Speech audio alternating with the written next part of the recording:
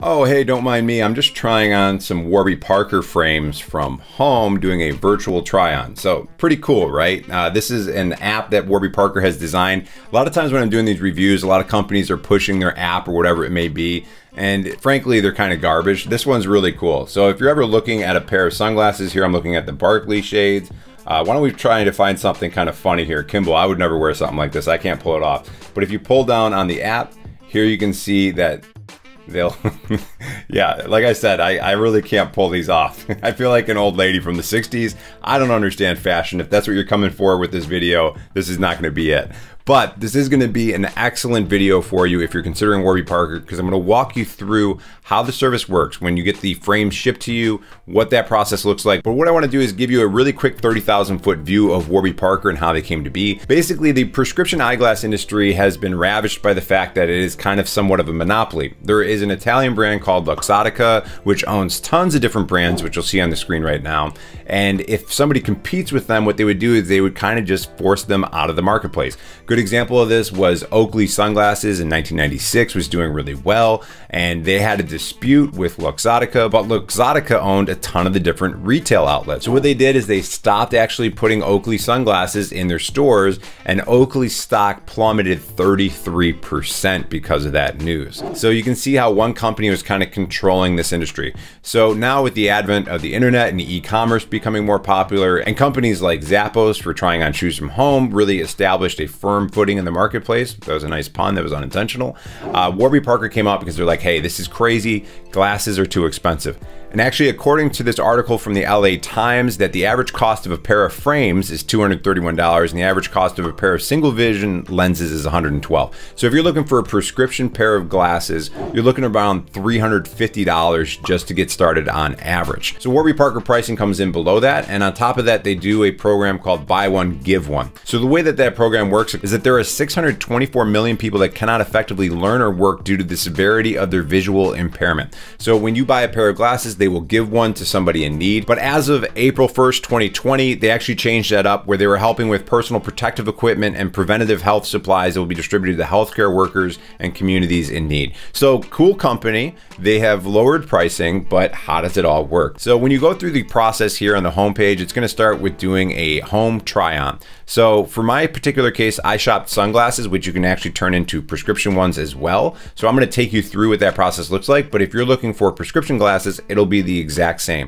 So going through the process, you can shop men or women, however you want to do that, and you can kind of go through these right here. If you want filters, these are your filters. Now, what you want to consider with this is like, what is your head shape? Mine, I have a wider head just because it's a little bit larger. It's not extra wide, but one of the things that I think is super helpful is looking at the nose bridge. Do you need standard or low bridge fit? Now, one thing I'd recommend, if you do have questions, you can Google them, you know, and this is something that I actually did for this video. I put in like low bridge fit Warby Parker explanation.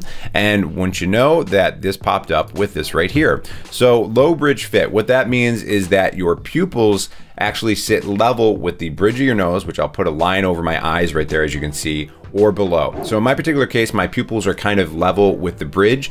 And what that means is that I need larger nose pads to accommodate for this. Now, these are the actual sunglasses that I ended up going with. Now, you can decide if they look good on me or not, but that is up to you.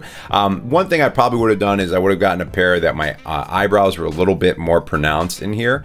But I'm gonna give you 5 tips on screen right now of what you wanna consider when you're picking out frames. These are all important things that you wanna figure out for yourself. And this is gonna be helpful too if you download the app and you're looking at yourself on screen in the virtual try-on. And I love the way that they've done this, that you can do a virtual try-on, at-home try-on, and then purchase from them. Now, I can't say that this will be the same for you, but this was the estimated ship date, and this is when I received those frames at my house. Now, I mention this because in my particular case, I wanted these sunglasses because I'm going on vacation, and I was like, oh shoot, am I gonna get them in on time? They came in 4 days earlier than they said they were gonna come in. Now what we're looking at is just a quick unboxing of the frames themselves. I'm not gonna make you watch me try all these on for a long time because again, your face and style and everything is gonna be different for you. But I did end up with these Barkley Antique Shale Fade sunglasses. So that's what you're seeing right now on my face.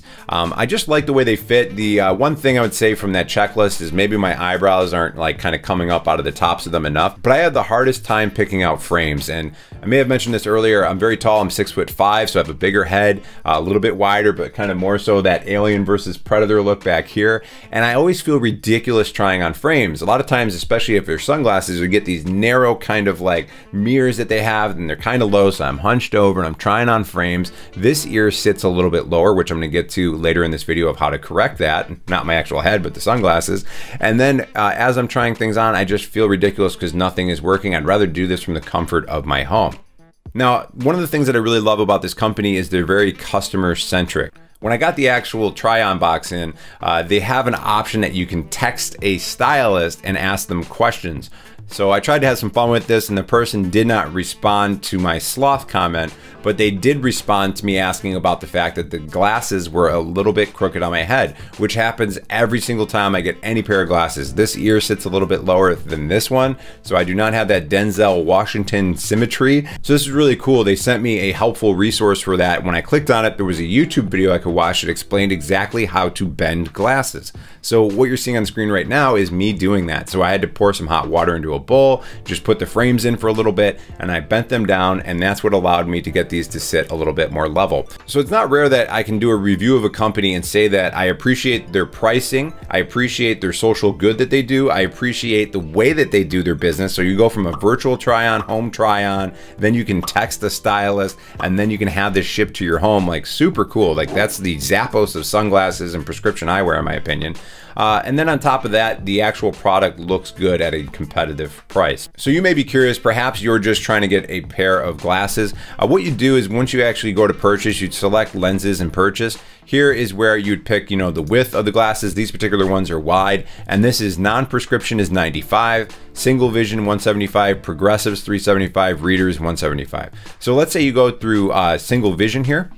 So this is where you can go for thinner lenses if you do have high prescription. I'm gonna skip over that for now, and then you're gonna review and then add to cart.